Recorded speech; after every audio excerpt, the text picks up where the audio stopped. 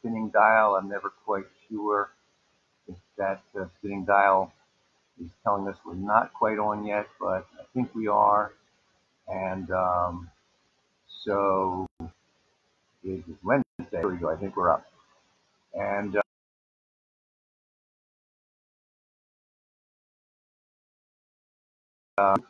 and some of you know this. I've mentioned it when I was preaching, even that on Wednesdays, one of the things we try to do when we're together, when it doesn't get interrupted by coronavirus updates, is watch General Hospital. So we watched today. It was only interrupted briefly. And so thinking about soap operas, thinking about General Hospital in particular, got me thinking about there are always heroes and villains in every story, including soap operas and also including the Bible. So today we want to talk about two wicked women. Hey, Marianne, she says, hi, Pastor Steve, and hi, Mom Rodder. And I know you know a little bit about General Hospital, Marianne, so we're going to talk about one of the evil women on General Hospital. We could have picked from a couple different ones. Hayden Barnes has been an evil one in the past. Ava Jerome has been one of the villainesses. Hey, Tom. And but we're going to go with Nell. So Nancy's watching, Mom. So let's hold up a picture of Nell here. For those of you who watch General Hospital, you'll recognize her. For those of you who don't watch General Hospital, you will see what an evil-looking woman she is. In fact, I've considered her one of the best bad characters ever on television. So I'm going to tell you a little bit about Nell. Nell, for instance, tried to make Carly look easy and got Carly locked up in a mental hospital.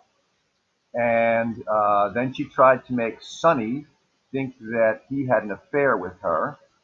And then she gave Michael's baby away to Brad and hid that fact from Michael, told him that the baby had died. And she also left Michael to die in a burning car, although he did live. She beat up Willow, trying to flee the country with Wiley, and knocked her unconscious. And she got Shiloh to marry her so that she can inherit his shares of ELQ when he died. And she refused recently to sign off on Wiley, the baby's needed heart surgery. Okay. Oh, and there's one other thing I didn't put on my list here, but I remembered it. She actually had killed her original fiance. He was a kayaker, and she punctured a hole in his kayak, and he drowned to death. Terrible, terrible stuff. So that's Nell. All right, Mom, we'll put her aside for a minute.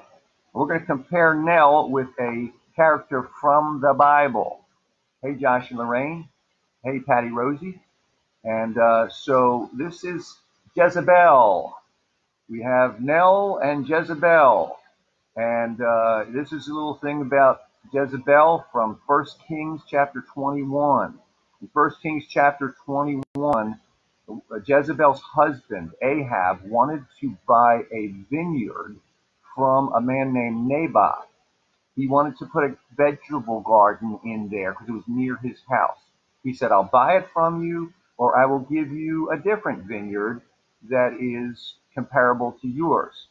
And Naboth said to Ahab, the Lord forbid that I should give you the inheritance of my fathers. In other words, this is a family vineyard. I'm not going to give it to you.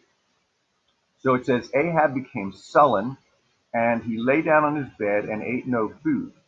Jezebel came in, saw him, and said, why are you so sullen, and why are you not eating food? He said, because I asked Naboth to sell me his vineyard, and he won't sell it to me or trade me for another vineyard. Jezebel said, listen, let your heart be joyful. I will give you the vineyard of Naboth. Well, she does, and this is how she does it. She wrote letters and signed Ahab's name and sealed them with his seal. He was the king. And she sent them to all the people in Naboth's city. And she said, proclaim a feast and seat Naboth at the head of the table and have a bunch of worthless men sitting around him. and let them testify about Naboth, that he cursed God and cursed the king. Then take him out and stone him to death. So they have a feast. They put Naboth at the head of the table. Two worthless men come sitting on his left and his right, and they start saying, I heard this man cursing the king. I heard this man cursing God. And so they took him outside the city and stoned him to death. And Jezebel went home and said to Nahab, listen, you can have that vineyard now because Naboth is dead. So we've got two evil ladies here. We've got Jezebel and we've got Nell. Okay? So the first thing I want you to think about is, which one do you think is more evil? We're going to hold them up in just a minute, and we're going to let you vote. I'll tell you how you can vote. But first, I want to sing you a little song. So, Mom, you can rest your arms there for a minute. Okay. This song is about what life would be like for all of us if we didn't have God in our lives, because we can look at other people, whether it's Nell or Jezebel, and say, boy, how awful they are. But how awful would we be without God in our lives? And that's what this song is about. It's called Without You. Without you, I would have no hope, and I'd be all alone. Without you, I could not be strong, and I could not go on. Without you, who would I be if you didn't love me? And who would I be without you? Who would I be if you didn't save me?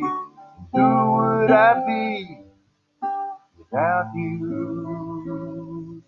Without you, life would make no sense, and dreams would always end. Without you, spring would not appear, and storms would never clear. Without you, and who would I be if you didn't love me? And who would I be without you?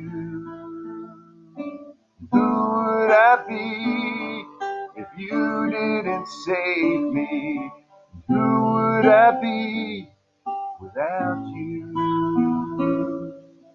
Without you. So, Mom and I were talking about that reality, that if it wasn't for the grace of God, who would we be today?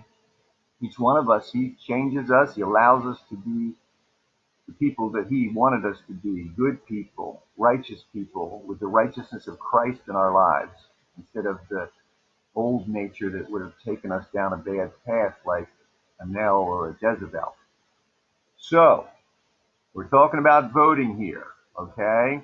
So what we're going to do is, Val says Helena Cassadine. That's a good one, Val. Helena Cassadine, very evil, very evil. Mom agrees with that. But that's not one of the two choices here.